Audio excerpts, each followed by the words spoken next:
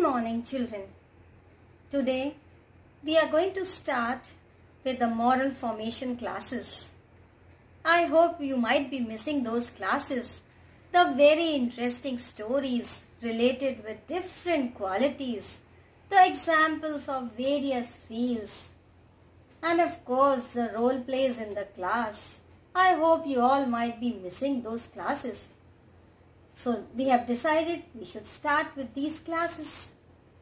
So first in this we shall start with the quality of courtesy, and this is our first chapter. Courtesy. Do you know what is courtesy? I am sure everybody might be knowing it, and of course you all might be following it. Courtesy means the attitude, the behavior, the good behavior towards others, thinking about others, helping, doing good deeds, and all the good deeds, all the good things towards others.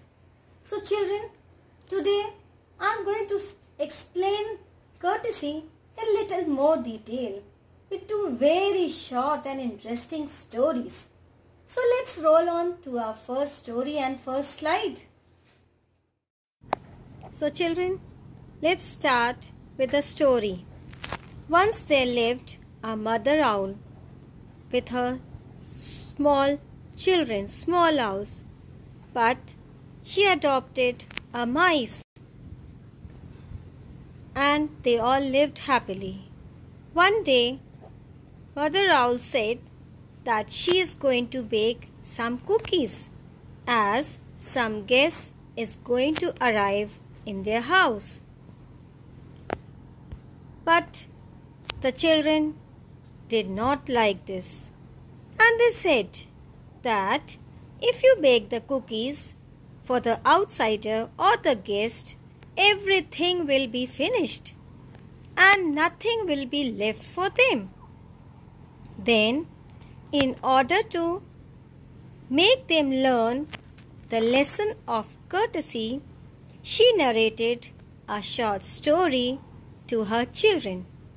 She said, once there was a poor man, an old man, and he lived with her wife, and they were poor. With great difficulty, they managed their expenses. One day, this man said that a guest is going to arrive in their place, and he told his wife that she has to make some eatable for the guest. But the wife was quite angry. She said that they are quite poor.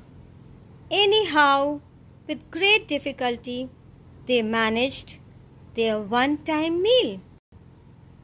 And she doesn't have anything to offer to the guest. What she is going to do?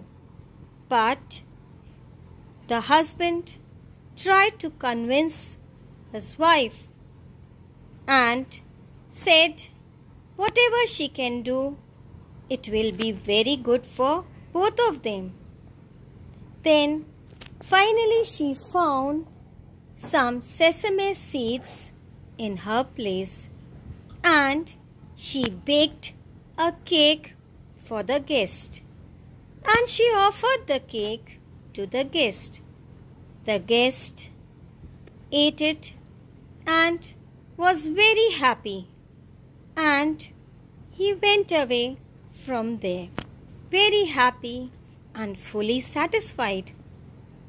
Then Mother Owl said to her children that though they were quite poor, those couple, they were quite poor, but still they managed to fulfill the need, the hunger of the guest. But comparative to them, they are quite well off, and she can bake the cookies some other day for her children. So, this is an act of courtesy. which she tried to make her children learn with this small example. Another story, a very short and interesting story of a small boy. One day, a small boy was going to the school and he saw an old lady carrying 2 bags and she wanted to cross the road. So that boy, the small boy, helped the lady to cross the road. And that lady, she was quite thankful and she obliged a lot to the boy. And after that, the lady went away and the boy also went to the school. But after the school, when he returned back to his house, he narrated everything to her mother. And the mother inquired that he has helped an old lady. And that lady, she was the friend of a grandmother. And the mother was very happy with this good deed of her son. And she also appreciated and praised the deed, the good deed, the feeling of courtesy of her son. So children, with these 2 short examples, short stories, I have tried to explain you the feeling of courtesy, the meaning of courtesy, which each and every one should possess. So these are some notes, some examples, a definition of courtesy. So what is courtesy? Courtesy is all about feelings, respect. Courtesy is showing politeness and consideration to others. Like in this small slide, you can see that the little girl is trying to help another girl with the bag, and suddenly, by mistake, the bag falls down on the floor. Then the other one says, "It's okay, let me help you," and she tries to pick up the bag. So that is courtesy, children. Now, here are few examples of courtesy. I want to send my congratulations for. I congratulate you. We pay 8% interest on. You can get 8% interest. So these are, children, few examples of courtesy. Now, the proper definition of courtesy. Courtesy means being aware not only of the perspective of others, but also their feeling. That is, one should understand the feeling of others. We should be sincere, tactful, thoughtful, appreciative. We should use such expression to show respect. Then these are the few examples, the few expressions. You can go through it, children. Now, this is a very simple example of our day-to-day life. My phone says, "You saw my text message. At least send me a thumbs up. Get back to you soon," or something. It's rude to ignore me. So children, this is in a day-to-day life when somebody sends a text message. It is a courtesy to reply either through a thumbs up or by writing, "Get back to you soon." But it is very rude to ignore the message. So these are few courteous expressions which we should use while speaking in English, like thank you, please, I'm sorry, excuse me. Now, a short look at all these courteous expressions as to where we should use these expressions. Thank you. I know, children, you all are knowing very nicely where to use thank you. When somebody gives you something, when you buy something or receive information, you are expected to say thank you or thanks. Then comes please. You say please when you ask for something or introduces or ends a request. Then please forgive me. Excuse me. You say excuse me when you want to go past somebody. You also say excuse me to somebody you do not know when you want to attract their attention. I beg your pardon is a much formal expression for sorry. Then pardon me. You know where we use this expression pardon me? When you did not hear or understand what somebody said and you want them to repeat it. At that particular moment, children, we say, pardon me.